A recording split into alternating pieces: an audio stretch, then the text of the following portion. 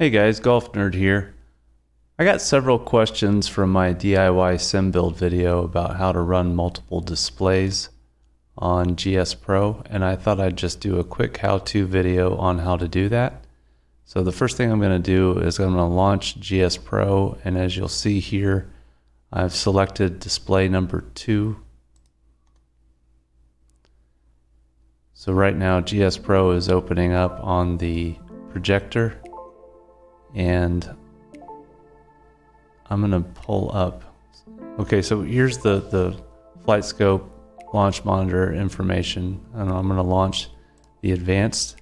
So this is your club data that GSPro gives you. Now I'm gonna go to settings, display, and you can see I have 2 unique displays set up. If I hit identify, it tells you which one is which.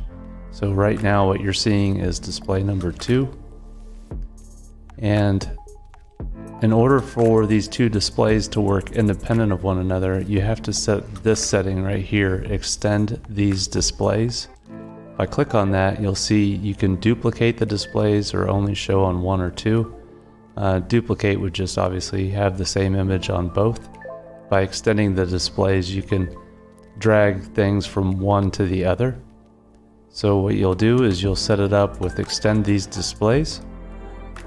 And then the other thing I want to point out is as I click on the 2 displays, if you look down here at the settings, you'll see that the settings change. So right now for display number 2, the scale is set at 250%. Display 1 is at 150%. So whichever display you choose, the settings down here below will all relate back to the display that you've chosen above.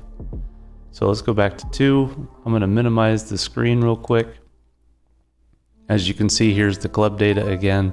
So I'm going to go back to settings, and I'm going to change that to 200 from 250 to 200. You see how the screen got smaller. Now if I go back to this, now you can see how it's smaller again.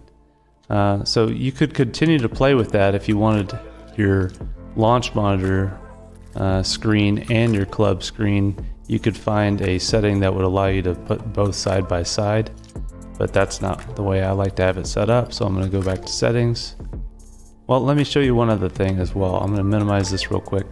If you grab the corner of this screen, you can change the size of the window, but it doesn't stretch the information within the window. GSPro is unique in that way. I'm not sure why it works that way, but the only way I know to make this bigger is to change the scale. So again, this is smaller. I go back to that scale value and I go to 250. Minimize this screen again, and now you can see it's basically filling up the screen.